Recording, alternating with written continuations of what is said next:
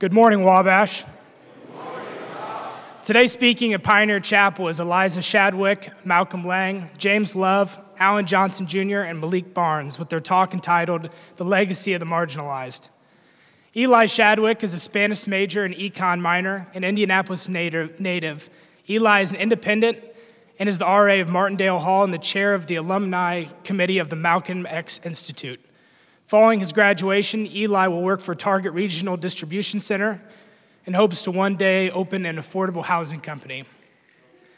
Malcolm Lang is an English major with a minor in Black Studies and psychology. He was born in Chicago but was raised in Hammond, Indiana. Malcolm serves as the current chairman of the Malcolm X Institute of Black Studies, a member of Sons of Wabash, and a member of the Wabash track and football team.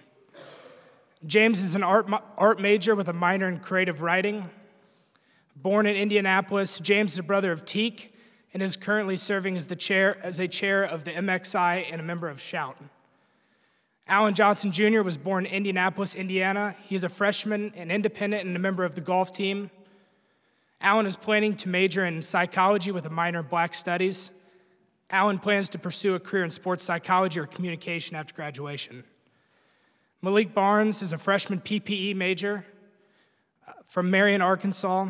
Malik is an independent who serves the class of 2023 senator, a campus ambassador, and a member of the Red Zone Leadership Committee. Following graduation, Malik intends to go to law school and hopefully become a judge one day. Please join me in welcoming Malik Barnes.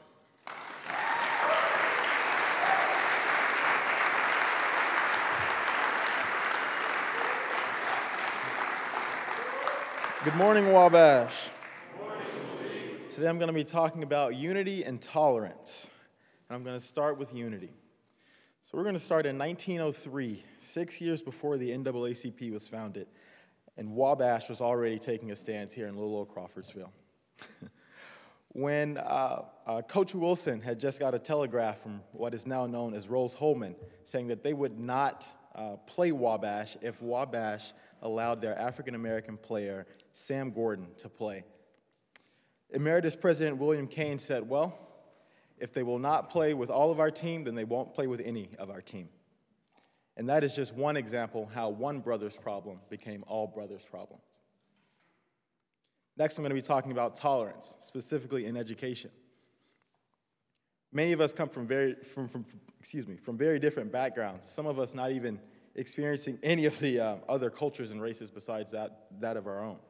With that being said, we must have these conversations to build understanding and gain this tolerance among each other. Don't be afraid to ask those questions. Just make sure you articulate it respectfully. And for those of us who are those minority groups, don't be afraid to answer those questions. Make sure you articulate them respectfully. With that being said, I want to take this as a call for unity. We are in this together. When we say Wabash always fights, we say Wabash always fights, not some of Wabash always fights. As we sing Old Wabash today after this chapel talk, I urge you to reflect on our past memories of who we are as an institution and the legacy that we have set in this country. Thank you.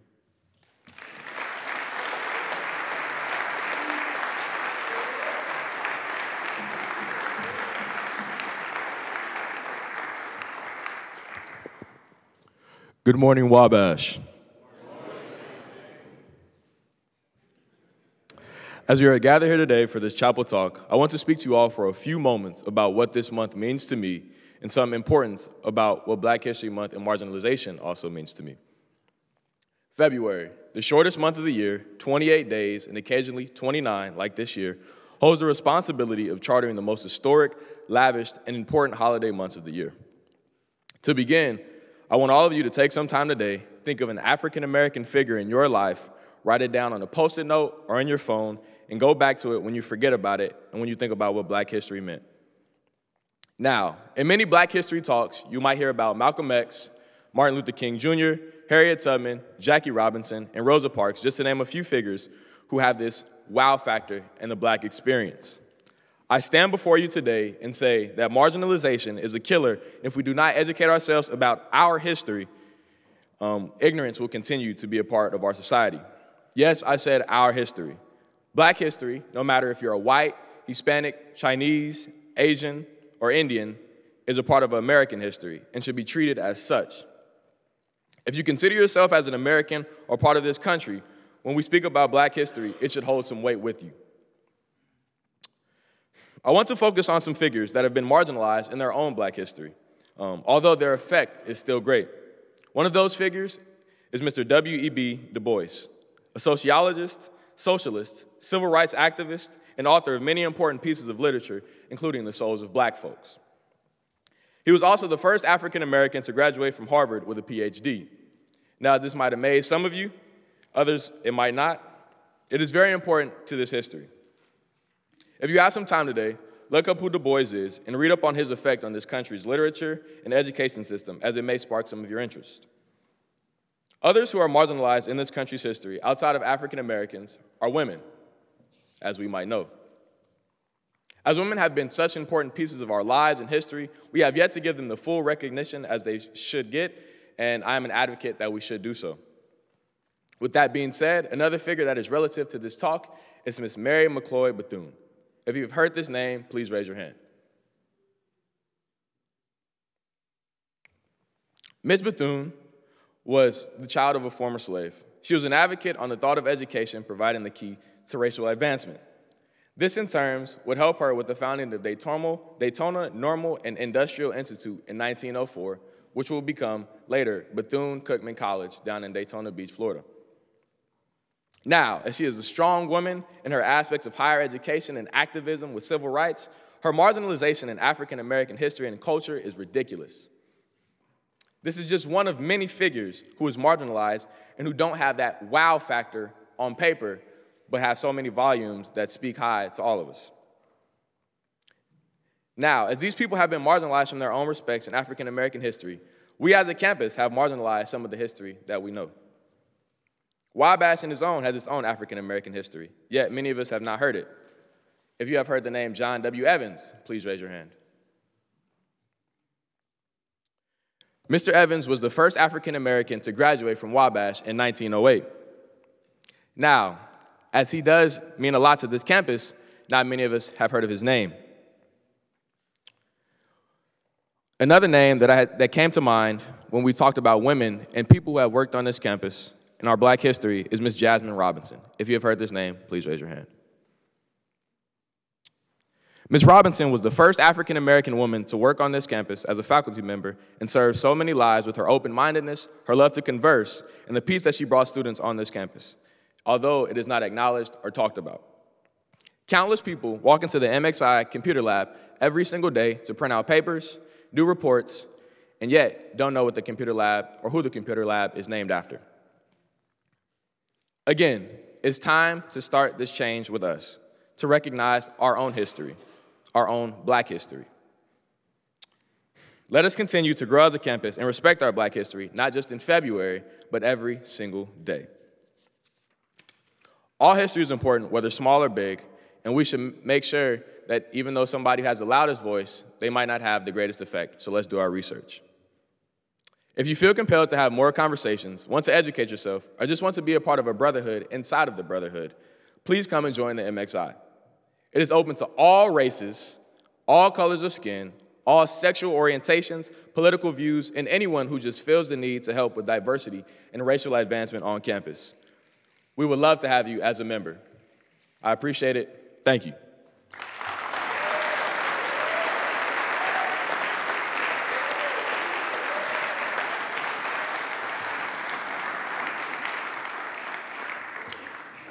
All right, so I heard I have 5 minutes, and that's the cap for it. So I'm going to be talking about Black culture, starting now. Black culture, what exactly is it? Me, personally, I could explain it in a very longer time span, but 5 minutes, I could sum up Black culture as Black experience. Let's talk about that. Black experience is anger, fear, beauty, and power. Anger, well, I'm angry because many of my brothers and sisters, African Americans, are being gunned down and slaughtered because cops are trigger happy. I know there are good cops out there, don't get me wrong, but the media hasn't necessarily proved that, now has it? I'm also angry because I can't walk into Crawfordsville without being stared down and being seen as a threat, a criminal, a commodity, or anything else. I walked into a CVS, Susan. I'm just here to get some setting spray and walk out. That's all it is. I'm scared, highlighted in fear, because every day I live, it might be my last. Literally just walking down the street, driving in a car with my brothers and my sisters, my mom, and at any given moment, we could be pulled over and anything can escalate just because I might have to pull out my wallet. I have a hairbrush in my hand, and it might be seen as a weapon. These glasses might be seen as a weapon if any given person might have just perceived it differently, and then it's my fault. Beauty, because after 300 to 400 years of enslavement, we've still been able to change protective hairstyles into a work of art for African American women and men alike. We have box braids, weaves, and so many other things that help African American hair grow and flourish and thrive, even though we've been told consistently that it's been ugly and not wanted in any given professional stance. It is power, because after every single century of enslavement and decades going on forth of segregation, Jim Crow, and being looked upon as nothing, less than nothing, animals being hunted down and slaughtered. There's an actual organization that hunts us down among other minorities. Can we talk about that for a minute? But alas, I have 2 more minutes, so I can't. So let me switch over to my notes. I wrote out a closing. If you are a white or non-black minority person, just whoever, and you have so-called black friends, I say so-called because most people don't show up when it most counts. When there's another Trayvon Martin, when there's another, I honestly can't think of the names because there's so many, you know? The media has centered on so many unknown names that just go off into the mist, never to be thought of again. Just because you like and retweet something that has somebody's name on it because they got murdered by a cop doesn't make you an activist. So if you want to be with us, if you want to respect the culture, if you want to be with us in that culture, let me rephrase, if you want to respect it, not imitate it. There's a difference. Be there with us in the front lines when another one of us is shot down mercilessly for no given reason because a cop felt threatened by our presence. I can't stand for it. So, in my closing, I am more than your token black friend that you can wave around and show everybody to prove you're not a racist. That goes for everybody. I am not a joke. I am more than the guy you come to when you want the N-word pass just so that you can be cool in front of everybody else. Yeah, I took notice of that too. I am more than just entertainment for the masses, or mass us if you want to go there. I am more than a trend and a damn punchline. I am human. I have a history that needs to be respected. I have an actual word for my particular race that needs to be respected. No, you cannot say it, because that is meant for us, by us, because we took it back. My name is James Edward Love III.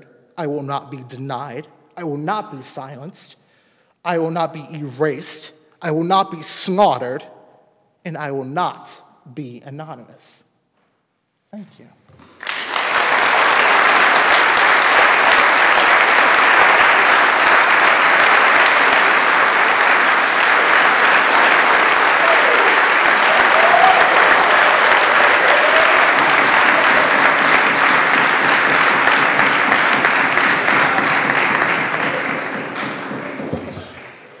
Good morning, Wabash.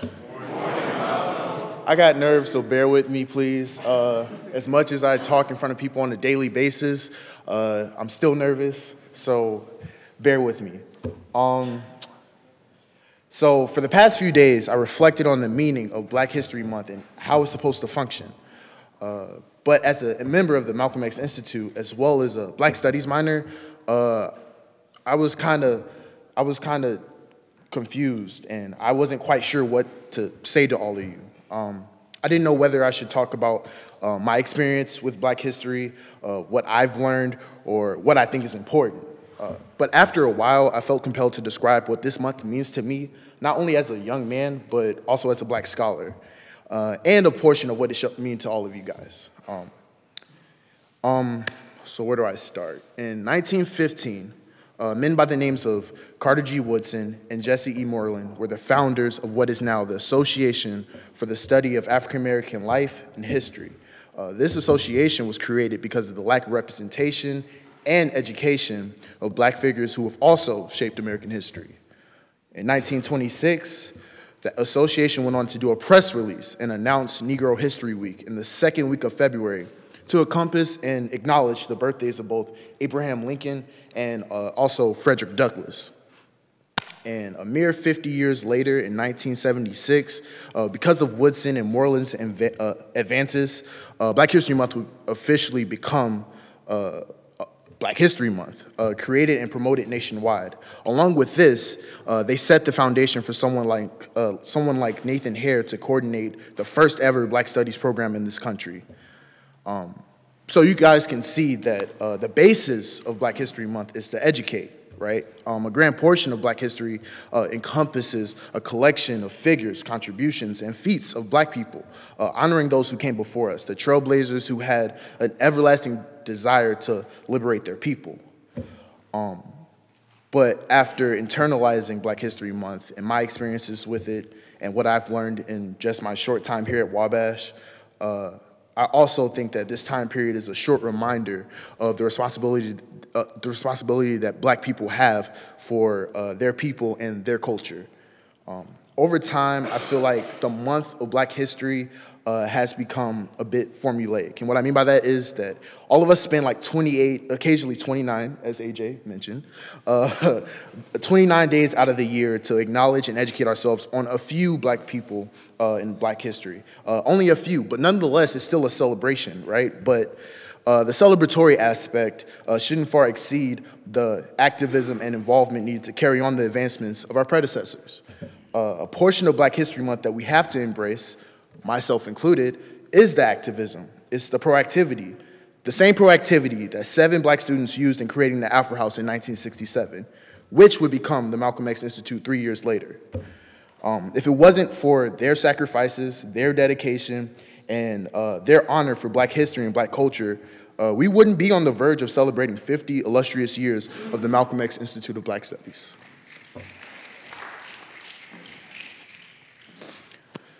This organization changed my life and made me reconsider what it means to be a Black man, a Black scholar. It made me reconsider like the responsibility I have as well as what I represent as a member of the Malcolm X Institute. But what I do know is within and outside of the parameters of the Wabash community, it is our duty to preserve and honor this history. As those same people who created the Afro House, the advancement and agency are in the hands of the students. We have the power to change our environment, to change a portion of our circumstances. And if not now, at least have the power to set the foundation for the people after us to do so. We're privileged to be in an apparatus where we can pride ourselves in attacking issues head on. We're privileged to carry the torch of Black advancement and Black involvement. It is our responsibility to create and preserve a space of not only social equality, but cultural equality. And along with that, diversity of ideas, cultures, and people. We have to remove ourselves from our comfort zone to ensure that the people that come after us are comfortable in their environment, in their setting. Though this is primarily the framework of the Malcolm X Institute, it is also a mission to be carried by the entire Wabash College. So in closing, I guess, this month to me serves as a reminder as to why we have to keep striving for unity and combating the complexities of racial inequality. This is a duty that spans outside of the boundaries of February. In order to dismantle a legacy of marginalization, we must build the legacy of Black people and all other races as pillars of American history. Thank you.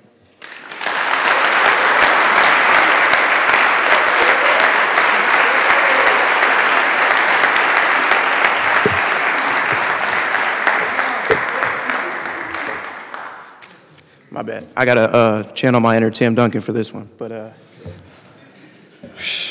good morning, Wabash. Good morning, So Malcolm X was an orator known for his candid manner of addressing social issues in America. He did not beat around the bush, nor did he avoid topics that may make others uncomfortable. Today, I plan to be no different. Since its inception, Black History Month has been an opportunity to commemorate the accomplishments of exceptional African Americans. However, this isn't a blatant aversion to the bloody and violent side of Black history, both in February and the rest of the year, too. If we are to remember the Emancipation Proclamation, we must, too, remember the rare summer of 1919, when over 1,000 people, majority African Americans, some of whom were returning soldiers from World War I, that were killed in race riots. If we are to remember the Million Man March, we must also remember Bloody Sunday in Selma. Behind every great Black accomplishment, there are countless stories we will never hear, silenced by the discrimination and violence perpetuated through institutional racism and xenophobia of all things that are not considered white. Too often, we criticize the contemporary issues of African Americans without acknowledging the systems of oppression that brought them about.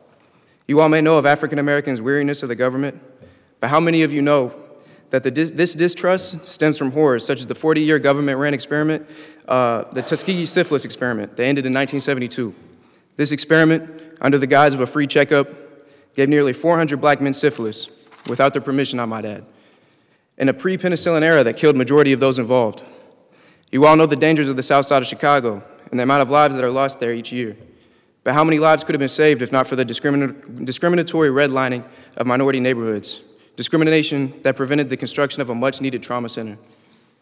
I do not expect you all to understand the struggles of being a Black man, of explaining to your incarcerated father that he is institutionalized, a conversation held on a cell phone that could ruin his chance of probation.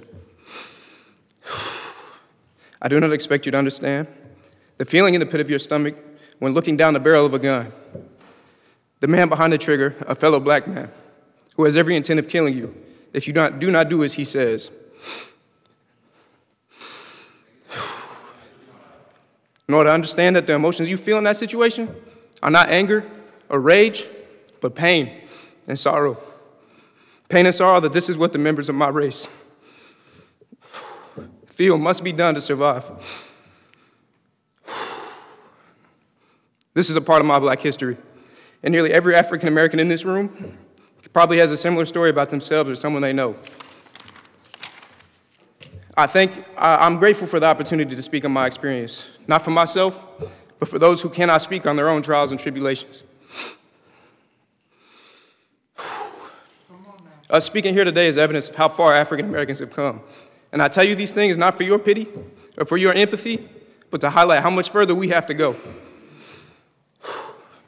I did not come here today to ask that any of you solve the issues that plague African American communities, because that must happen internally and over generations. However, I do ask that we present and teach the aspects of Black history that are painful to remember. I ask that we celebrate exceptional Black women of American history as much as we do Black men, because they are doubly at risk of marginalization at the crossroads of sexism and racism. I ask that we educate the future generations on Black history, hand in hand with white history, as a singular American history, not in hopes that others will understand the African American experience, but to learn where we came from and where we must go next, as a people and as a nation, and leave our violent past as just that, the past. If you disagree with me, feel as if I have spoken inaccurately, or merely want to educate yourself and others, join the MXI, and let's talk about it. Thank you.